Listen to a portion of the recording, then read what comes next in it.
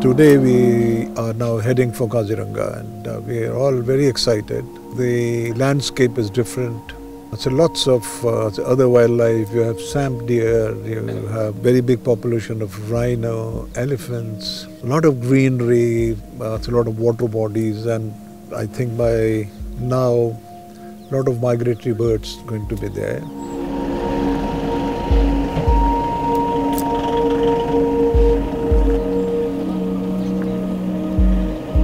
Spread over an area of 430 square kilometers, Kaziranga National Park is one of the most important wildlife parks in entire India. It is most famous for the number of one-horned rhino that are found here. It is the highest anywhere in the world and is two-thirds of the total world population. Apart from the big five mammals, the one-horned rhinoceros, elephant, water buffalo, tiger and swamp deer.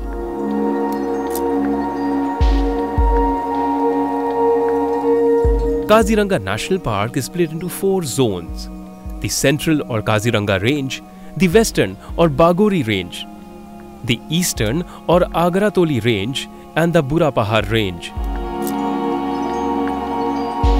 We arrived by late afternoon at Kaziranga on day 2 and explored the central zone of the park. The central range is the core zone of the Tiger Reserve or a strict nature reserve, where casual visitors are not permitted.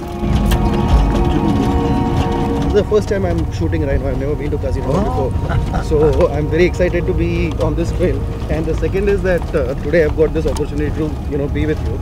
So I just want to ask you as many questions as possible as to what is the best composition of shooting a rhino? I mean, what would be the ideal dream shot? There is no rule that you have to leave so much space in front or so much of space at the back and how much is the bottom you should include. What gives a lift to the picture, that's the right composition. Anand gets the opportunity to share the safari with Rajesh this time. There's one over there, half submerged. I have stayed many times here, whole day, cooking with them, eating with them.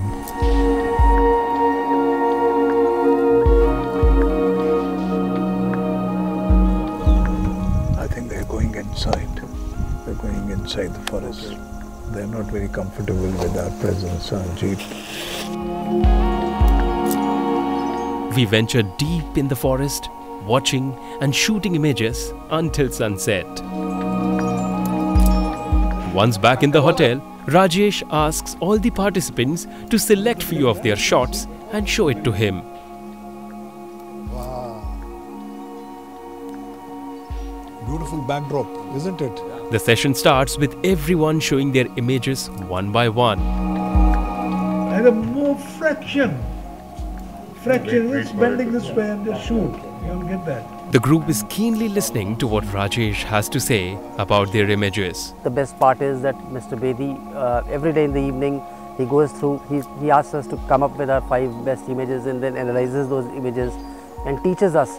So the kind of learning that we are having out here, along with the fun and following our passion, is something which is not possible otherwise. People who have a passion for wildlife, not necessarily great photographers. So that's his value into the program.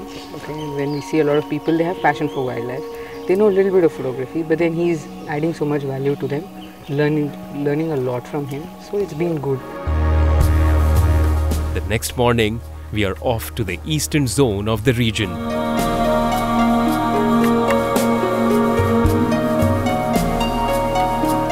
The eastern zone is famous for birding. More than 400 species of birds have been recorded in this area. A birdwatcher's paradise par excellence. It is also a great nesting place for local and migratory birds like hornbill, egret, heron, adjutant stork and fishing eagle. Just after a few meters inside, everyone was thrilled to see the great Asiatic elephant in the water. The group ventured deeper into the forest and enjoyed sightings till afternoon.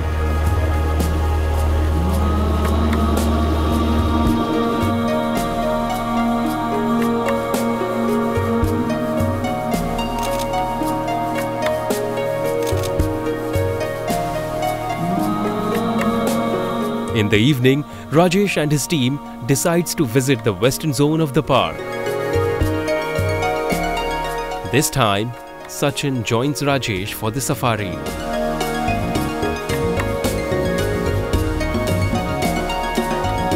What made you to come to on this Times Trail, adventure trail? My partner told me about this. I wasn't even aware. He said that I read something interesting which might be of your interest. So he gave me this article and he said, see if this interests you. I think you should go for it. So that's where I went on Opted for this, okay. Opted for this. The safari in the Western Range is popular because of the chance it offers to get close to the great Indian one-horned rhinoceros. Wildlife photography is all about patience. A few kilometers into the interior, our guides decided we should just stop and listen for the deer calls, which usually mean that a tiger is somewhere nearby. Even the rhino is alert. There was alarm calls by hog deer. You might see the tiger. Unfortunately, we couldn't spot the tiger. But as they say, even if we don't spot the tiger, be sure that the tiger has spotted us. So after about 30 minutes of silently waiting in the forest, we decide to move on.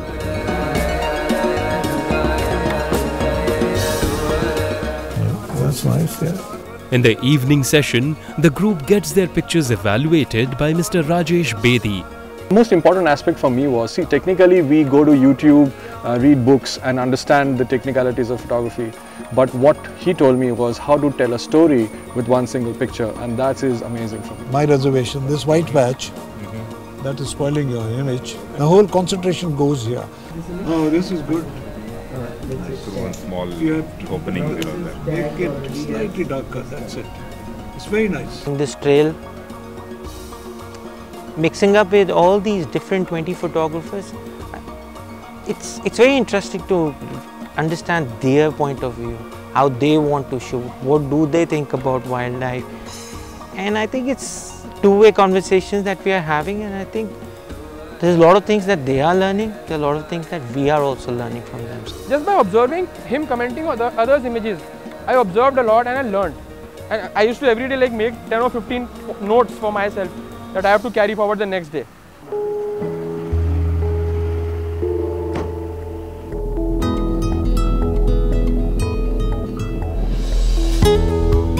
At Kaziranga, the open country makes wildlife viewing fairly easy. This would be the last day in Kaziranga.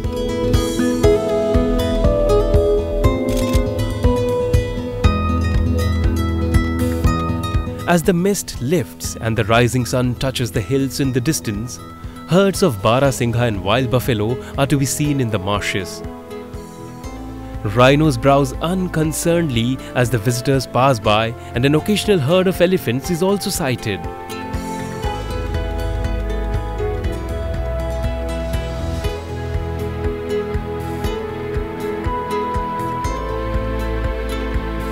It gives people a good platform, right, from across the country to interact and to access to some of these parks. So you trust a brand like Times and Yatra. We know that they will put us in the best places. They'll take us through the right accommodation, mode of travel. So I think it's been a good experience so far. The next morning is a real highlight of the trip. We head towards the Gibbon Wildlife Sanctuary, which is roughly around 135 kilometers from Kaziranga.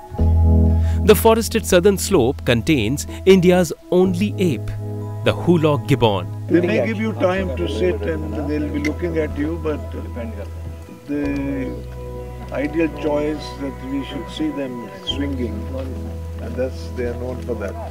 So you can capture them in action, otherwise वो shaky होगा. See, if you don't keep your ISO higher, you're going to lose the pictures. It will be all shaky. It is advised that we visit the park early in the morning, as this is the time when the primates are out of their home in search of food. After walking for a while, a part of the group sighted their first gibbon. Spotting gibbons are never easy, as they are almost entirely arboreal and come down to the ground only in exceptional situations. Very difficult to shoot because they remain on high canopy. So it's a very big challenge to shoot them and get a good picture. Because the sky is burning, trees are dark. Unless light is falling on the animal, you cannot take a good picture. They have long forelimbs and shorter hind limbs, which are very conducive for these animals to move around the forest by swinging along the branches on the canopy of the forest.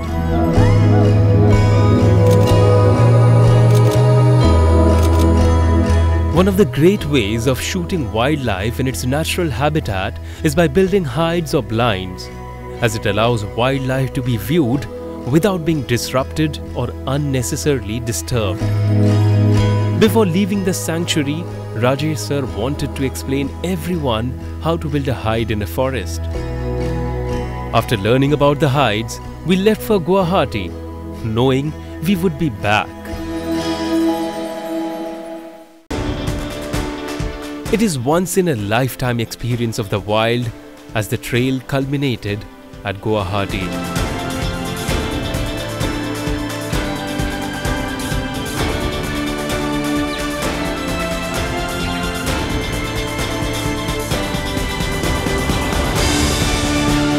I'm so thankful to Times of India and Yatra for putting this kind of a trail together, and I hope that they keep on doing this in future, and I get more opportunities to be part of these trails. And I think everybody is happy with what we have done over here. Stein's Passion Trail, I think, has given them so much in very first trip that they are going to cherish this for a very long time. For me, the takeaway is really a larger set of friends, a larger community where we can really hook up and share experiences and ask questions, learn from each other's experiences. And we're really looking forward to future trails, either with a larger group or maybe going in smaller groups as well. We've seen a gradual progression.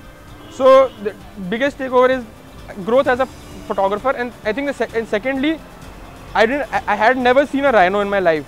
So seeing so many rhinos in the wild was a very good experience for me. It has been a tremendous learning phase for me. I have learned to say from 0 to 6 in a scale of 1 to 10.